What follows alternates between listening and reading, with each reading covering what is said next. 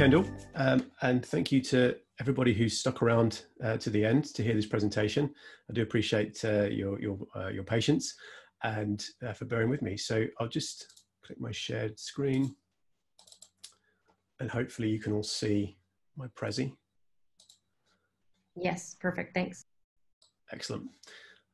Okay, so the presentation that I'm going to give today is it's fairly conceptual. It's based on kind of an amalgamation of data from my own research into various different martial arts, but focusing on some of the stuff that I've done in MMA, as well as a reading of several other studies, ethnographic and interview-based studies published over the last 10 years or so of this very exciting and relatively new full contact combat sport. So it's not a study per se, it's more of a sort of a bringing together of data from various sources to think through a particular concept which we heard about a moment ago in Paul's talk, this notion of edge work, which some of you might be familiar with, others may not. So I'll start off by defining what that means and how we can use it to think about sport before moving forward to apply it to mixed martial arts, and then get to the crux of my argument today, which builds on some of my previous work on violence in sport. And we had a question earlier, I think, which alluded to difficulties in pinning down an exact definition of violence. And it's around that sort of issue that I want to use edge work to propose something that might seem counterintuitive to some, but I think is a useful and in many ways quite meaningful contribution to the study of martial arts from a sociological perspective. And that is to challenge the notion that MMA is a form of violence. So I'll start off then with edge work itself. For those who aren't familiar, it's generally attributed to the writer, the researcher rather, Stephen Ling, who's a sociologist who initially used the concept of edge work to discuss very high risk, what we might call extreme sports, and particularly to focus on voluntary risk taking by people who take part in them. Ling has applied the concept to other forms of social life as well as beyond sport. And himself, he borrows it from the journalist Hunter S. Thompson, who I'm sure many of you will be familiar with, who used this notion of crossing the edge to describe particularly drug taking and involvement in criminal activities. So edge work as a concept, sometimes it's erroneously used as a synonym for extreme risk taking. Edge work is a quite specific type of behavior involving risk. One of the characteristics of edge work is that it involves some kind of edge. So as I've put on the screen there, for example, the edge between life and death. The stakes are very, very high there. You can't really get much more risky than when your life is at risk. But it could be an activity which brings you close to the edge between consciousness and unconsciousness, or sanity and madness, for instance. So it's an activity which involves bringing you close to one of these sort of high stakes edges or boundaries.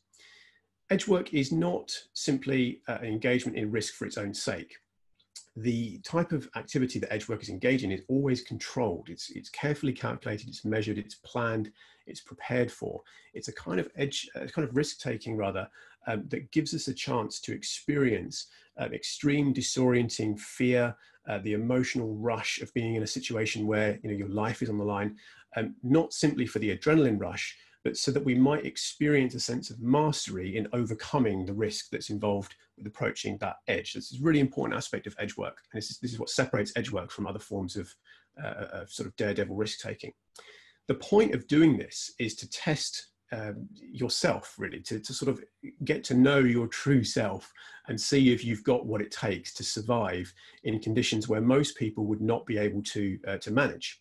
So some classic examples of edge work, as you can see from some of the images there, something like skydiving, flying, jumping out of a plane. You have the capacity to survive that because you don't do it without a parachute and you don't do it without any training. You do have the physical tools that you need to survive this. This is more a test of your ability to remain in control when you're in this extremely unfamiliar, disorienting and terrifying situation. We might think of edge work in other sporting contexts like mountaineering, free diving, for instance, and then activities beyond sport, which the concept has been applied to. I've put an image of Stacey Newmore's book there about sadomasochism on the form, which is quite an interesting application of the concept, which I'll come back to. But it's also been used in studies of stock trading and in criminology research on the commission of violent crime. So placing oneself in a situation where there's an extreme risk, there's a negotiation of some sort of boundary that gives us the opportunity to gain a sense of mastery over chaos and test if we have what it takes to survive this extremely disorienting experience. Ling describes this as giving us an opportunity for self-actualization, which I'm sure is a concept where most of us will be familiar with, this notion of getting to know my real, true self. Ling argues that in late modern life, we have very few opportunities to do this. And so edge work as a practice, it sort of explains the rise of participation in extreme sports, particularly among people who have 9-to-5 sort of corporate life jobs, rather boring, rather monotonous. Edge work gives you a chance to experience something that's far more authentic, or understood to be far more authentic than our daily lives, which are highly contrived and controlled, and so on and so on. So that's really the sort of core of the concept. It's a very calculated form of risk taking. Now, mixed martial arts, I would argue, has many of the characteristics that Ling describes as being features of edge work. Certainly, MMA is a very intense physical sport. I'm sure we've all seen or encountered the sport. Some of you might be fans of the sport and watch it regularly. We know that there are, the sport gives us opportunities to navigate the boundary between consciousness and unconsciousness very clearly. There's a lot of knockouts in mixed martial arts. Also, the boundary between being whole and being broken. We often see people, for instance, winning fights by applying joint locks to their opponent. So you might break your arm in MMA. There's a negotiation of that boundary there. But also, besides from the physical demands, the cognitive and emotional components of MMA are also very important. And that's why I've put this image here of the fighter about to enter the cage. This moment of stepping into this environment where, once that door closes and this fight begins, you're in a full contact fight. Very much, if we borrow the concept of mimesis from Elias, this sense of fighting for your life, right? It's a very close approximation of a quote unquote real fight. So the emotional onslaught that generates is significant. And for most MMA fighters and the narratives they give about what it means to fight and the experience of being in the cage, this is, it's an all-encompassing sensation. And being able to survive that emotional onslaught, that rush of energy, that distortion of perception, the feeling that time is speeding up and slowing down at the same time, is certainly akin to other activities which Ling describes in his Edgework thesis. So MMA certainly involves the opportunities to experience the same kind of emotional trouble and to then impose mastery over that and to achieve this notion of perhaps self-actualization through what is often referred to as an ultimate fight. Very, very clear in the discourse of MMA that this is the most ultimate form of fighting. I've put a couple of paraphrased quotes there that are borrowed from some of the literature which I cite in the paper that I published on the basis of this presentation. A mixed martial arts fight is more a test of self than skill. We spend an awful lot of time preparing, we train, we build up our strength, our stamina, our technique, we game plan for our opponents, we put all the pieces in place so that we can win this fight. What I'm really testing, it's not necessarily my skills, it's can I stay in control? Can I remain composed? Can I actually perform when the chips are down and when it really matters, when that cage door closes? It's more a test of who I am than a test necessarily of my skill.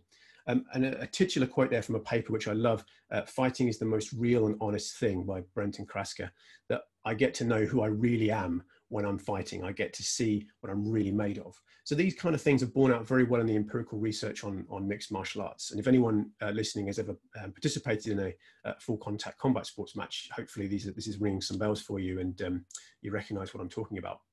Now, one very important thing about MMA, which builds towards my central argument here with respect to violence, is the necessity of collaboration.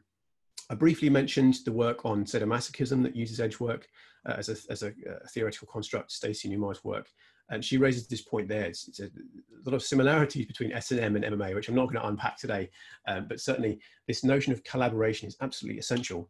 So in mixed martial arts, our opportunity to experience the emotional roller coaster that gives us a chance to demonstrate to ourselves and to our friends and family and so on what we're really made of, that isn't possible unless I have an opponent who's genuinely trying to beat me. I need someone to try to knock me out in order to test whether I can survive in a fight where someone's trying to knock me out. I want to know if I've got what it takes to survive this encounter, so I need this other person to try their hardest to beat me. The quote there, "He is going to be my Everest," that's lifted from a piece of fieldwork I did recently on a study of medical care in MMA, which some of you looked at my post earlier. This was something that a fighter said to me backstage before he went out to his fight, that he saw his opponent was going to be the biggest challenge that he would ever face, right? He's going to be my Everest. Clearly drawing parallels there with the well-established notion of mountaineering as a form of edge work. So what I would argue that there are many things we can take out of this that are important for sociological analysis of this sport. But this notion of respect, martial artists often talk about the respect in their sport. And I want to just sort of challenge that a little bit. I think it's become a kind of a careless discourse, one of the myths of martial arts. It's all about respect. What does that actually mean? Where does that respect come from? Why do we respect each other? What is it about our opponents, our training partners that we respect? One of the things that's quite a common refrain in the MMA community is that, paraphrasing, quote unquote, I respect anyone with the guts to step into the cage. So anybody who's got what it takes, anybody who can demonstrate to themselves and to us as the community that they've got what it takes to step in and face this challenge, regardless of how good they are at the sport, I respect them. So this sense of community, this mutuality, this respect that exists among groups of fighters is largely articulated around the demonstration that you've got the right stuff, that you've successfully completed the edge work of MMA. I would go so far as to say that that is one of the reasons that we see scenes like the image on the bottom right there, this sort of outpouring of affection between people who, moments before were trying to knock each other unconscious or choke each other out or force each other to submit to an extremely painful joint lock. Immediately at the conclusion of that fight, it's smiles, hugs, high fives. Not always, but certainly I would say this is a norm in this sport. I would argue that the mutuality and the necessity of collaboration is what makes this, this a common sight. So edge work is this calculated form of risk that gives us a chance to experience self-actualization through mastery. Edge work in MMA requires collaboration. And this brings me to the last point, and I do apologize, folks, because I'm going to whiz very, very quickly through some more conceptual stuff that probably needs its own presentation, or maybe a 2-hour discussion to really get to the bottom of. I'm building here on some of my previous work with Dr. Christopher Matthews, where we've argued that fighting and violence are not the same thing. We've been quite critical of scholars who write about combat sports or sports involving physical contact, who describe them as violent or as forms of violence without critically thinking about what they mean by this term violence. We argue this is necessary given the stigmatizing connotations of the word violence, but also the empirical fact that quite often in studies of these sports, people who participate in them explicitly say things like these paraphrased quotes here, I'm not a violent person. MMA isn't real violence, or if you compare MMA to real violence, then it's different. So there's this insinuation from people on the inside of these sports that there's something different, that it's not, real violence. So we wanted to get to the bottom of this, and we wrote a few papers, and we've advocated for, thinking more carefully about what we mean by violence, arguing that violence shouldn't be seen as a static object, as a fixed thing with a simple definition, but violence should be seen as a characteristic of interaction. Violence is something which people do to each other. So if we want to understand what is and isn't violent, we need to look at those interactions. We need to look at the meanings people bring to those interactions, and we need to look at them in situ and be careful applying this term violence sort of, prima facie without asking those kinds of questions. To cut a very long story short, we argue that violence needs to be thought of in sports contexts as a combination of both forceful actions, but also violations against the person. There are two well-established sort of paradigms in violence studies: violence as force, violence as violation. We're arguing that a combination of these two is very useful to help us understand participants' narratives of what is and isn't violence in sport. Ultimately, we argue that consent is absolutely key, that what people consent to, while not the only factor that matters here, consent is a core structuring principle of what separates things that I might feel as a form of violence against me from something that I don't. To bridge briefly back to a previous study of mine on sex integration in combat sports, many women that I interviewed about their experience of training with men, they felt that when men would hold back and not hit them properly in sparring, they felt that was it stunted their development as martial artists, but they felt also that this kind of excluded them from being a proper martial artist. It was a source of frustration for many women that I spoke to. It's not just that they didn't mind that men would hit them, they actively wanted men to hit them. As a martial artist, as a combat sports practitioner, I need my partners to hit me in order to get better. So this is something which we proactively want to see happening to us. For people who haven't done martial arts, this can be, particularly when we're talking about men hitting women, this can be a bit of a head scratcher. But empirically, I say this stands up quite well across the research that I've done and also that others have done in this field. People in martial arts want their sparring partners, they want their opponents to actually try to hit them. And this leads us to something of a paradox. You may or may not be persuaded by the very, very brief attention I've given to this notion that MMA is not categorically violence. If it doesn't involve violation, it's not violence. You might not be persuaded by that, that's fine. As long as we recognize there's something different about the actions that take place in the cage, the punching and the kicking there, compared to the same sort of thing happening in a different social context with different social meanings. This is still sort of an unresolved paradox though. Why is it that people, as we can see on the right here, in one hand, they want to, they claim to sort of love and respect each other, they hug, they kiss each other, they high five and so on, but they also punch and kick and choke each other. How on earth is this possible? How does this make sense? We've argued previously that it makes sense because it's not violence, it's not something that's understood as a violation, it's not something which people feel is inappropriate or illegitimate.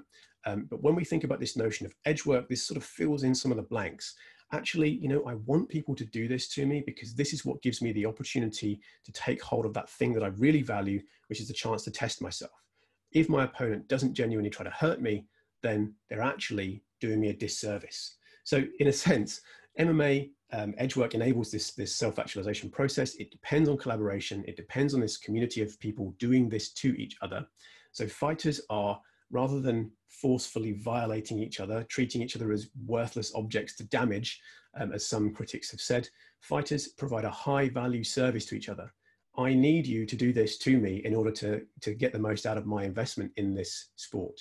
So I'll conclude this presentation. I know I've gone a little bit over time by saying that rather than thinking uncritically of MMA as a violent sport, that the action involves violence, I would actually suggest that we think about the action of MMA as a mutual construction of risk and not violence per se. If you want to read a little bit more about this, this is the paper that in 10,000 words, tried to squeeze that into 15 minutes, makes this argument in a more robust way. You can get this as open access with the Martial Arts Studies Journal. I'll put a link in the chat in a moment. And some of the other stuff that I've written that sort of expounds on the theoretical points that I've raised before. All of these referenced in the paper. And that's me. Thank you very much. Thank you so much. That was awesome. We do have a question. I'm going to go ahead and let Anastasia unmute herself and ask that question. Thank you very much. A great presentation, Alex. Thank you. There's a lot of theoretical and conceptual work, and I wonder, people outside academia, they still perceive MMA and combat sports as something quite violent. How do you think your research can be used to actually challenge this stereotype outside the academia? Okay, so one of the things that I very briefly showed a moment ago was from a project that Dr. Matthews, who I mentioned a moment ago, and I have been running for a few years, which we call Love Fighting, Hate Violence. And the idea of love fighting, hate violence is to use this kind of theoretical idea that, that combat sports are not categorically violence, and that consent is what makes them not categorically violent, to use that as a kind of pedagogical intervention, a tool to teach particularly young people about consent and about that sort of mutual respect and about personal boundaries and so on and so on, to use this martial arts activities as a way to help them to understand what violence is, where violence begins and ends. So if you think about a lot of the things that a lot of claims that are made for martial arts training more broadly, we can use this to solve bullying at school, or we can use it to cure antisocial behavior, or to make young kids respectful. What we've argued is that, by attending to the importance of consent in martial artist narratives of what makes it non-violent, we can try and teach people about this, this really important ethical issue through, fun and engaging martial arts-based activities. If anyone's interested in this, I don't feel like I'm doing it justice in the hurried moments that I'm watching this countdown while I'm answering the question. If anybody's interested in Love Fighting, Hate Violence, you can go to www.lfhv.org and read all about it, including the manifesto that I added on the slide there. Great, thank you. We do have a question from another audience member. members. So I'm going to go ahead and allow them to talk. And if you wouldn't mind announcing your name.